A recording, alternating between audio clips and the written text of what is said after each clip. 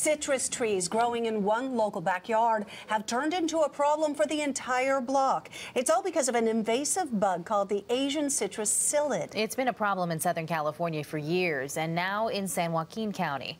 New tonight, CBS 13's Lee Martinez with why this bug is such a pest.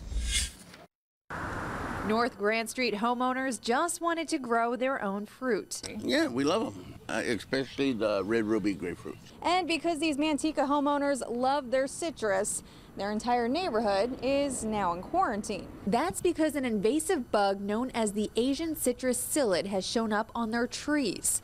The San Joaquin County Agricultural Commissioner says officials were out looking for a different bug when they caught psyllids in a backyard tree. Commissioner Tim Pelican suspects local gardeners accidentally brought back the psyllid from outside the county. They were visiting somebody down in Southern California or another infested area and brings a cutting back. Like that tree right there is probably about 40 years old, so that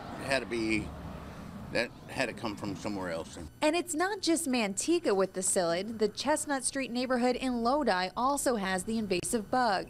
The psyllid alone is not dangerous, only if it carries a disease that kills citrus trees. In order to make sure we don't get the disease, we have to try to monitor and control the insect. I received a letter and somebody comes and puts some traps in the trees. Now all homeowners within 800 feet where the bug was found will have their trees sprayed and be in a quarantine area until it's clear, meaning no fruit or leaves can leave the area. It's going to be an issue within the quarantine areas for our retail nurseries. Only a problem if the nursery sells citrus trees. But we checked, and there are no plant nurseries near where the psyllids were found.